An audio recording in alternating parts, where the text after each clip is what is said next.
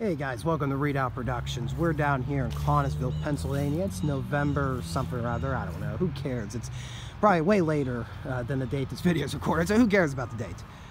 What are we doing down here in Connellsville? Well, we're down here at the Youghiogheny Riverfront Park, and we're right here at Colonel William Crawford's cabin. Well, not the actual cabin. No, it's a replica built by the Connellsville Historical Society back in the 1960s. We're also in a region called Stewart's Crossing, the first name for Connellsville, which is named for the river crossing, which we're standing at currently as well. All right, what was this all about? What are we going to start rambling about? Well, Colonel William Crawford was born in either 1722 or 1732. Sources say both. Let's split the difference and say sometime in the late 1720s. He came from Virginia, Berkeley County, West Virginia today, in fact, and spent most of his earlier days as a farmer in northern Virginia, which is now western Pennsylvania. In 1742, we know that he married one Anne Stewart, who died a year later, shortly after giving birth to their first child. And in 1744, Crawford married again to Hannah Vance, who was from present-day Fayette County, Pennsylvania, which is what we're standing in. Now, around 1749, William Crawford came into the acquaintance of a young George Washington. Washington was out here surveying for Lord Fairfax, scouting out land prospects for the colony of Virginia. Crawford followed Washington up here into western Pennsylvania, and probably was the first time he ever saw this region of Stewart's Crossing, and he learned a lot of the tools of the trade of surveying from George Washington, which Crawford used to do a side job as a surveyor up until about 1755, when a massive British army under command of Edward Braddock were making their way out of Virginia. Now, I've made other videos about Edward Braddock's doomed expedition to take Fort Duquesne in 1755, probably the most, second most famous action of the French and Indian War. Probably say the most famous is the siege of Fort William Henry, last Mohegans. Crawford was made a captain of a Virginia company on Braddock's expedition. Now, a key thing to remember about Braddock's expedition, the thing that got a lot of these Virginians to sign on and come out here to the middle of nowhere, was the prospect of bounty land to settle after their service. Crawford, no doubt, was one of them, wanting to get some land out here in western Pennsylvania. We know that on June 29th and June 30th, that Braddock's army made their 12-mile camp right here. They crossed over in this region of the Youghiogheny. Why this region? Stewart's Crossing, at the time, the river was only 3 feet deep and only about 200 yards wide. Don't worry, those aren't, I hope those aren't cannons. I hope those aren't cannons. They shouldn't have been fighting here. So roughly in this region, they made their crossing, camped on the other side.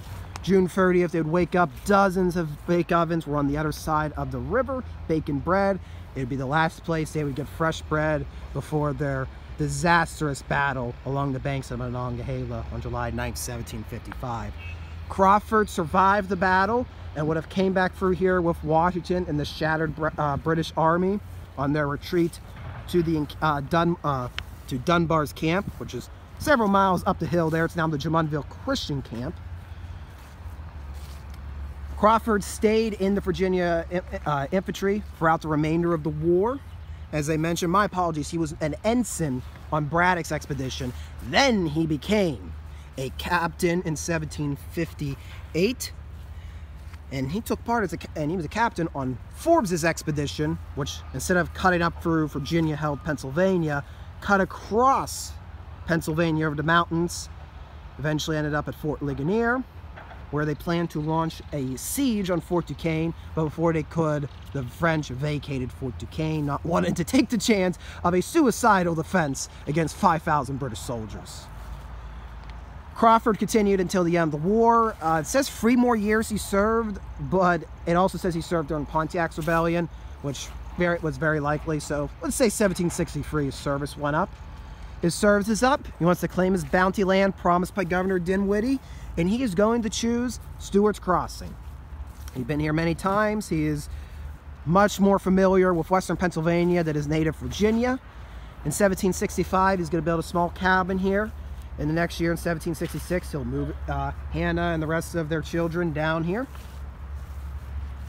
Eventually, his claims at Stewart's Crossing include 376 acres in the region. And really, this was the only settlement here in this region. There was Christopher Gift's plantation back in the 1740s, but that had been burned prior to the Battle of Fort Necessity in 1754. So this was it on Braddock's Road, which was still now being used heavily by settlers who were illegally settling over here. Yeah, about that. So in 1763, to put an end to wars between the British colonists and the natives, King George III had drawn the proclamation line of 1763 following the Appalachian Mountains. It forbade settlement west of the mountains and made this region an Indian reservation. Most view this as a temporary boundary, and we're going to get themselves set up in perfect position to capitalize once that boundary was removed, which it was in 1768 with the Treaty of Fort Stanwix. Crawford's cabin, therefore, was the go-to place if you're coming up here to make land speculations. Everybody traveling Braddock's Road would have stopped here. William would have almost always invited him in to discuss what they were doing out here, what lands they wanted to settle, all the while Hannah was most likely cooking them a warm meal and getting them ready for the rest of their journey. And eventually, in October of 1770, one of those visitors that would have greeted him on their quest for land speculation was George Washington.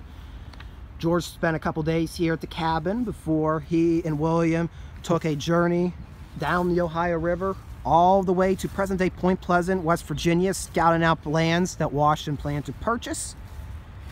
And by 1771, settlers around here are going to appoint William Crawford to be Justice of the Peace, initially of Cumberland County, Pennsylvania. Eventually, he'll be then appointed Justice of the Peace of Bedford County, Pennsylvania. And in 1773, will be appointed Justice of the Peace of Westmoreland County. Essentially, what was going on here was as they get a better idea of what regions are out here, they get better defined boundaries. So the counties, they keep splitting off from the western end of the previous county. And in 1773, this was Westmoreland County, Pennsylvania. It's now Fayette County, Pennsylvania. Now, this is where things get a little interesting. It's in 1774. The Cherokee have just sold the Virginia colony some land south down around the Tennessee region. Unfortunately, those lands were actually Shawnee lands. In response, Shawnee began to raid the Virginia frontier. The Virginians start raiding native settlements. And eventually, the new governor, Lord Dunmore, is going to call for soldiers to be raised at Fort Dunmore. What's Fort Dunmore? You probably are wondering. Well, that's Fort Pitt, the British fort built down in Pittsburgh in 1763.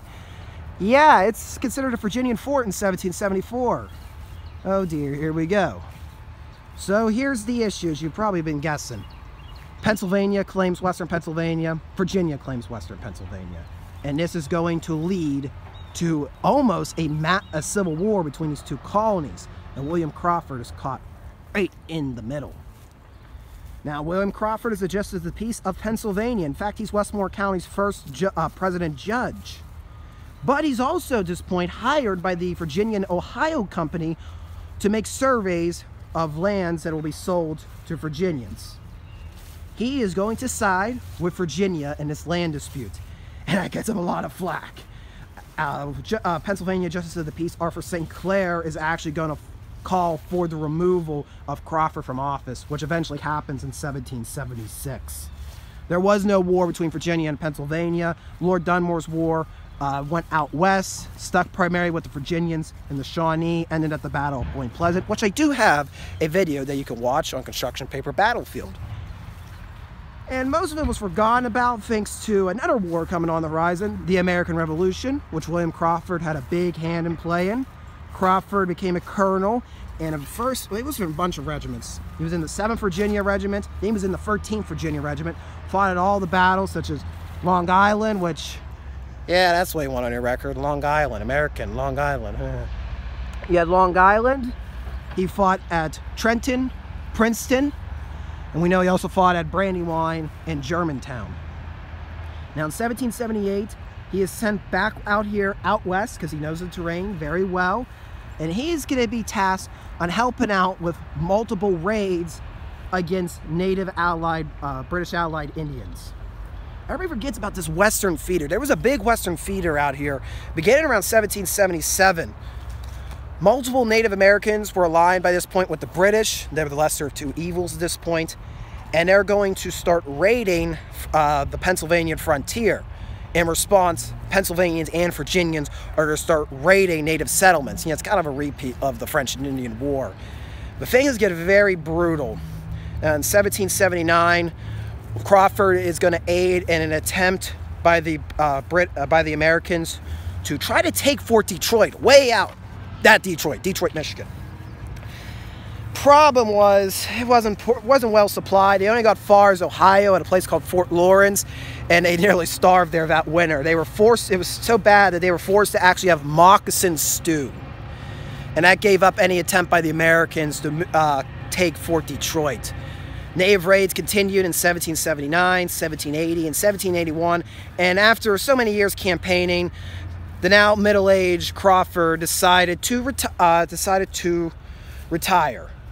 But in 1782, is going to be enticed to come back on campaign to take charge of a raid on the native village of Sandusky.